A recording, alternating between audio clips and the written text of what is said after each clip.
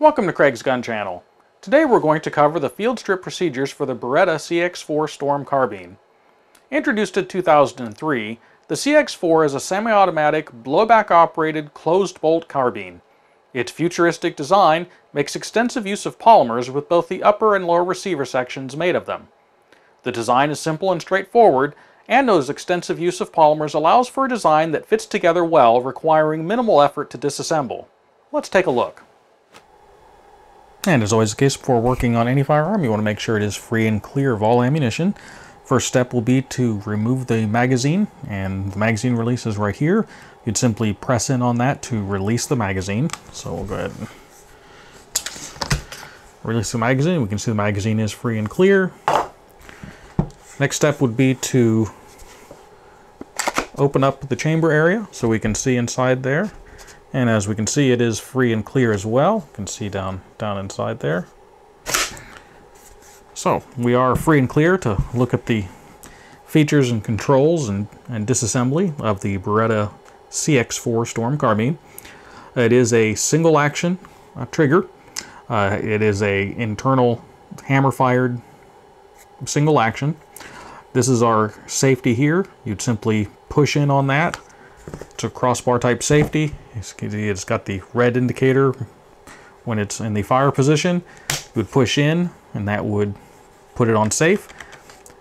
And then on the other side you can see where it's just black. To put it into the ready to fire position, you'd simply push the other way, and so that the red's showing. This is our bolt release. The bolt will lock back on the last round. There's a little shelf on the magazine right there that will catch on the inside and lift that up to lock the magazine to the rear.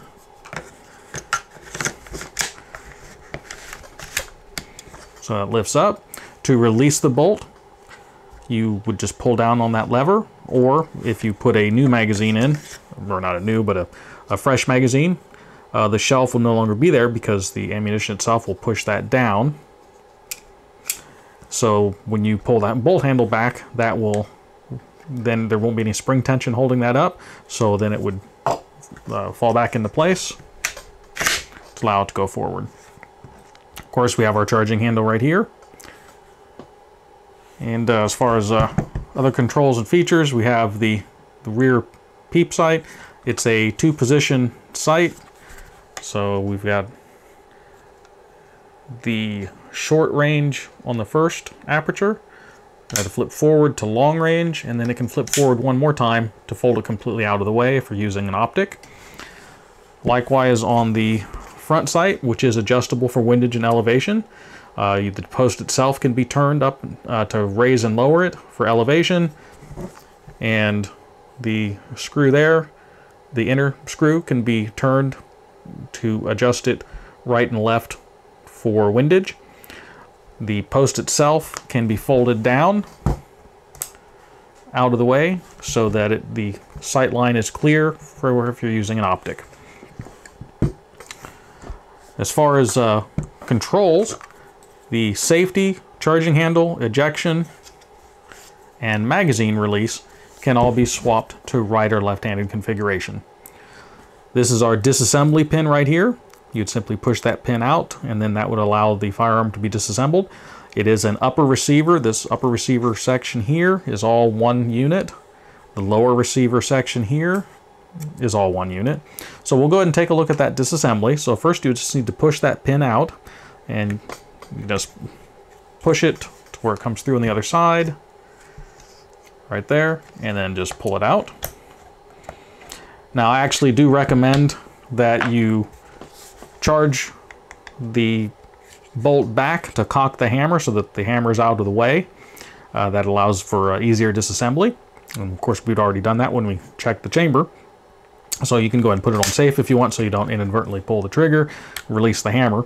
So right now, we've removed the pin. At this point, the upper and the lower receivers will just slide apart from each other. So we'll go ahead and take a look at the lower section first. We have right there our hammer, and we have various components here. This is that bolt catch right there. Be kind of hard to see but it goes up and down, and that's what would catch on the bolt to lock it in place. And we have disconnector right here, which is what resets the trigger to allow for the semi-automatic operation. This is really as far as you need to disassemble it for cleaning purposes. You can get access to everything in there to scrub it all out, wipe it down, give it a light coating of oil. So take a look, get this completely out of the way here. On the upper receiver section, at this point, this is our bolt assembly. The bolt telescopes over the barrel. So we'll take a look at that just a second here. Essentially, you would just need to pull the charging handle back, and it'll go all the way back to where that slot that the charging handle's in. When the receiver sections are separated, the bolt handle can come all the way back to the very back. Normally it can't go back that far. And that larger section right there, you just pull it, the charging handle all the way back, and then it will just lift out. Then you can remove the bolt completely. And as you can see, the bolt actually sits in this position right here on the inside. So all of this section here goes around the barrel, and we can see the barrel and the chamber area right there. So at this point, you have access to everything. You'd want to clean down the rails on both sides, clean out the chamber area, clean the barrel out on the inside, basically wipe everything down, give it a good cleaning. This is as far as you need to disassemble this. Special tools would be needed to go any further if you wanted to like remove the barrel or something. But that's as far as you would need to go for cleaning. The bolt itself, it is a big, heavy, beefy bolt. That's because it is a blowback operated firearm. This is our recoil spring right here. That's our ejector, which you probably see it easier from this side. When you're looking on the inside right there, when the bolt would go back, the ejector will pop forward. You kind of see that there. And that's what would kick the shell out. The extractor is right here. And this is as far as you would need to disassemble this for cleaning. At this point, you can get access to everything, wipe it all down, and basically scrub it all down, clean all the rail areas out, give it a light coating of oil. And then reassembly is just the opposite. You would align the rails on the bolt. They run along there with the rails on the upper receiver.